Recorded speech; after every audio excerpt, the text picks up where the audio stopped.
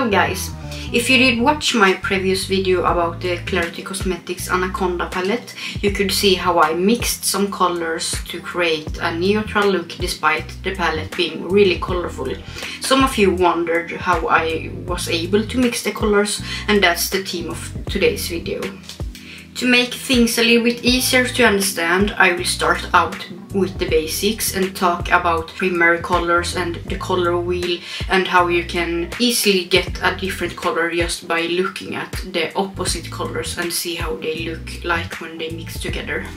But if you want me to do a part 2 where I show you how to mix more unconventional or unusual color combos, I will gladly do that for you too.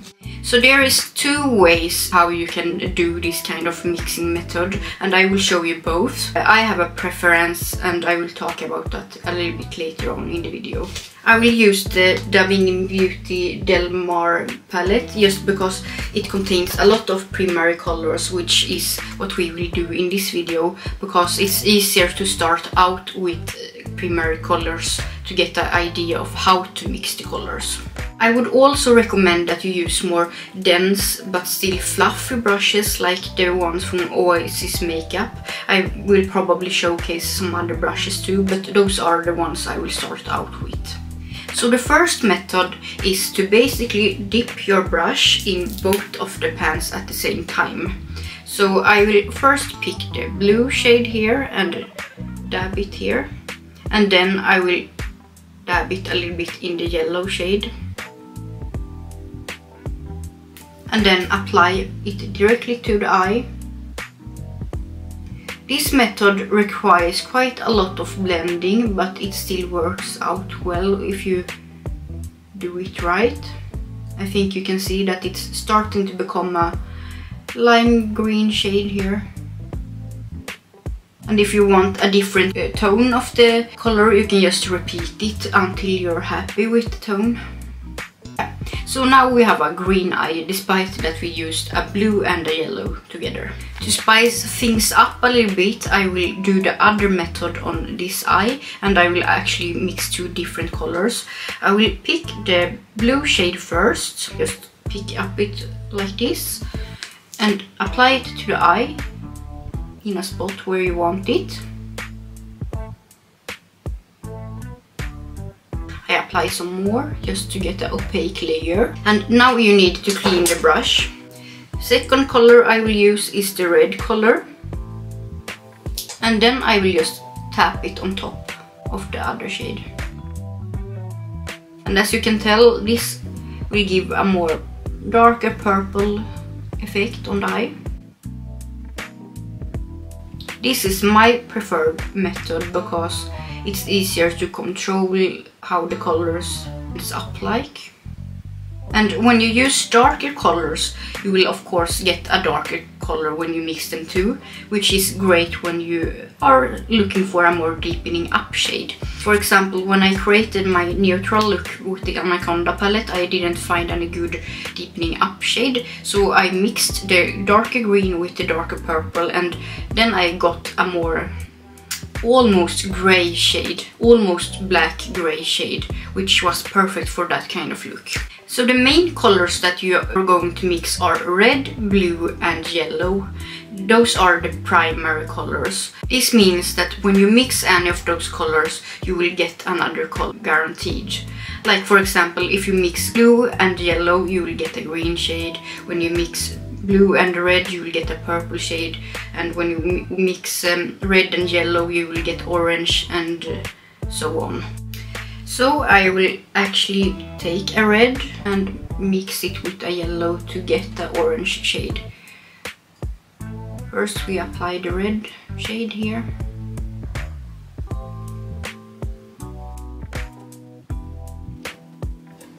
And now I will go in with the yellow shade, just dabbing it on,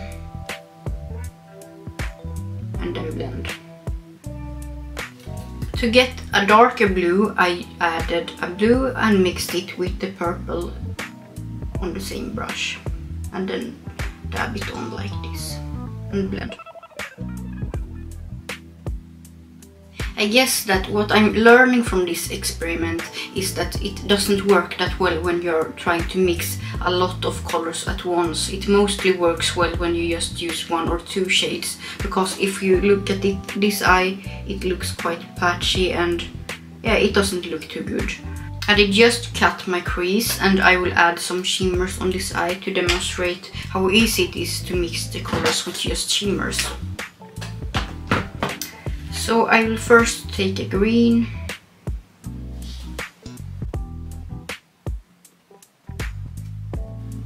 and on top I will add the yellow.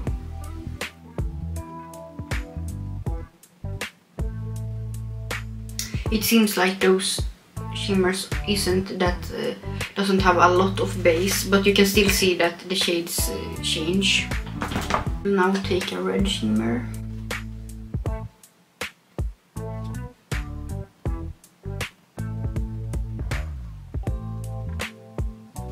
And I will add a blue shimmer on top of it.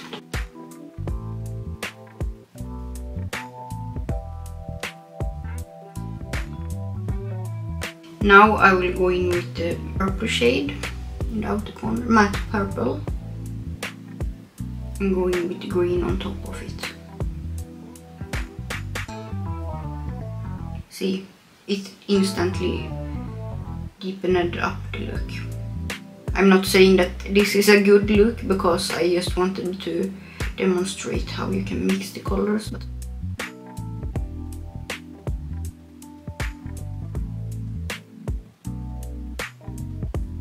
on this eye I will add some yellow and apply blue on top of it and mix. You can also take a darker blue and add some yellow on top of it.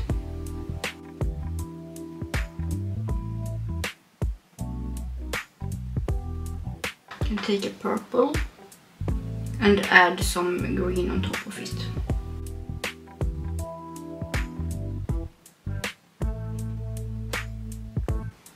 Yeah, both of those looks did end up really messy and ugly, but that was just to show you how the application method works, and I think that you understand the idea now. My conclusion is that it's better to just mix maybe 1 or 2 shades and not do it on the whole eye, because it ends up looking quite muddy, to be honest. But for example, if you just want a darker outer corner, this method works perfectly fine, and I mean, that's the idea behind it.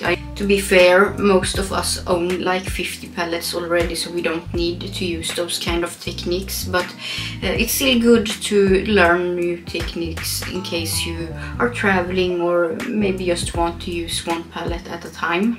I personally like to use this method because when I try to review a palette, I don't want to bring in a lot of other palettes at the same time, and in case the palette doesn't offer the kind of depth that I need for my look, I like to mix the shades, but I still get a good idea of how the formula works. This is also a great way for someone who doesn't own a lot of palettes in their collection and want to get most out of what they already own.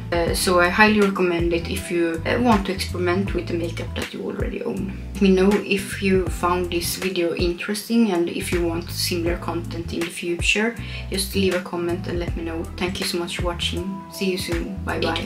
For example, when I created my neutral look, I couldn't find any good deepening up shade for the look I created.